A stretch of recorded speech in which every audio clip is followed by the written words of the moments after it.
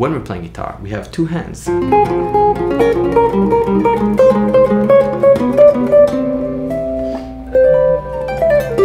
We all have limited amount of time, and sometimes we don't have, you know, as much time to practice or work on things that we care about as we want to. So we're gonna work on 15 minutes practice routine. 1, right hand. So here what we're gonna do is basically just practice all downstrokes. So down, down, down, down, down, down, down, down. Makes sense. So basically this, and I'm kind of leaning my pick on the string for a brief second before it's being released, so I know for sure I'm in the right place. And then doing the same thing up.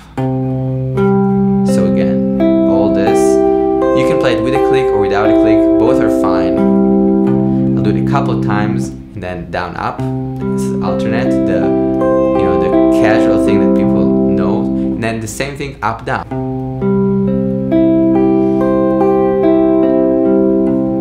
That is 60 seconds of right hand, being aware, raising the awareness, and locking it in. 2, triads. I'm going to start with C major, just this beautiful 3-note voicing. So this is second inversion, root position, first inversion, second, root, first, and second. When we're soloing, we're actually using parts of these triads. It's not just a random groups of notes that I need to memorize, but my fingers really learn the colors. So what I would do is just start with C major, literally 1, 3, 5, C major in these positions. How much time do you practice a day? Please drop a comment and be honest. It could be 5 minutes, it could be 0, and it could be 4 hours. I just really want to know what we actually do. 3. This is just a very simple motion exercise. I'm going to take this shape of chromatic scale, 4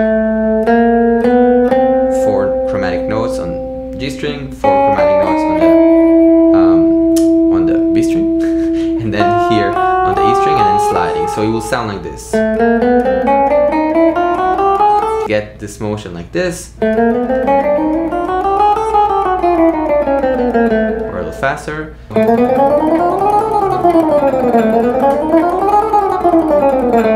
Definitely recommend it also to use our good friend the metronome. You don't have to always do that, but the idea here is locking the right and left hand. Just 2 minutes, we're going forward. 4, soloing, creating with the framework. Take some of the chords and make a loop so I can create and try to make music actually. And I would spend, you know, maybe I would say 30 to 50% of my work time on that.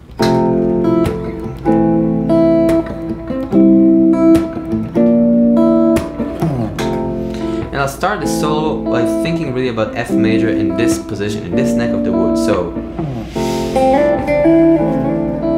simple ideas.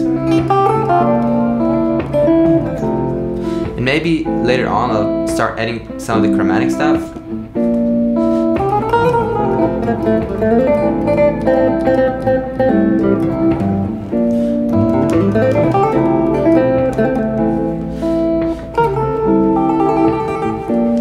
The point is this, that we want to create. We want to take something simple as, you know, this little loop and make music with it. It doesn't need to be anything specific, you know, it could be just our exploration of the notes and really being aware.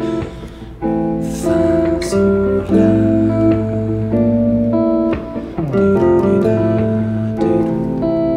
Be anything you're imagining, but I want it to be something creative with the framework. So even if you have this limited amount of time to practice, I want, and I think it's really important to take the things from the lab and actually create. Even if it's 5 minutes, you have to do it.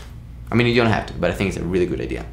Okay, I have really big news. So I've been working really hard on making this big workshop, and it's basically mapping the fingerboard. It's all the stuff that I wish I had been shown when I started playing guitar, and I had to figure out years and years. But also, if you're not sure about some of the framework and you want to be more free, this course is really for you. It's a 10% discount, so you can just apply here and I'll send it to you once it's ready. I'm very excited. I think it's really cool. 5. Here we're going to take a center, for example, F. I'm going to play it with 3 notes per string, and I'm going to sing the notes and be aware of what's happening. First, I'm going to take this first position of F and make sure I'm familiar with this. If you need a PDF is on Patreon. You can also just follow me here, no worries. So this is F, 3 notes per string. I'm gonna make sure I really see it and I really hear it. So for that, I'm gonna sing the note F as a starting point. Fa.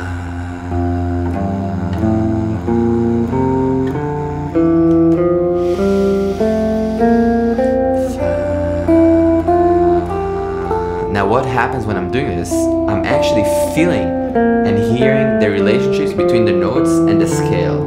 Again, not even in time, just trying to start understanding and feeling the scale, because it's all about these tension and release. Second thing I'm gonna do is be aware of the note that I'm playing. So I'm gonna sing the notes now.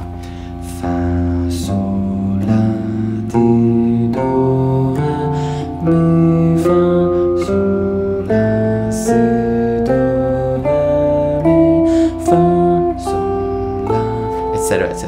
The idea of us tagging the colors, again, you're gonna meet this note C all across the guitar many a time. So it's very good to make good friends with these notes. So by singing them, by hearing them, and understanding their relationship to the center, we're actually gonna learn way, way more than just moving our hands up and down.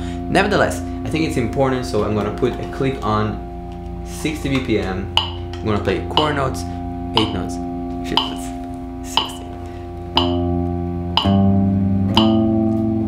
Right, this is chord notes, and then I'm just skipping 8 notes, just this first position, and I'm thinking about the notes, so really tagging. This is still within my 5 minutes of, you know, exercise 2 of my daily routine. Triplets,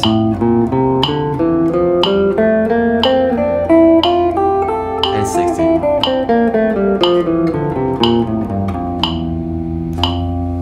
The idea again is that we are actually learning something and not trying to do everything. You have 15 minutes. Okay, we're gonna nail something in a really clear way. One position that we dive in. Maybe tomorrow I'll do another position. Maybe I'll stay here for a week until I feel it, and then I'll move here. If you're digging this video and like to support, the best way is to drop a comment, maybe click the like button. And if you need, there's also a PDF on the Patreon. Again, thank you so much for all the Patreons that are supporting. It means a lot, and it actually makes this exist. So thank you. Before we start practicing, I will say it's not only about how much we practice, it's also about the quality and how concentrated and focused we are.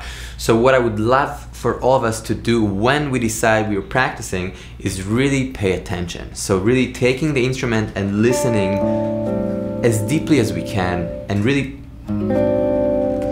you know, trying to understand what's happening in all possible ways. Thank you so much for watching. I hope this was fun and interesting. I'm gonna jam a little bit.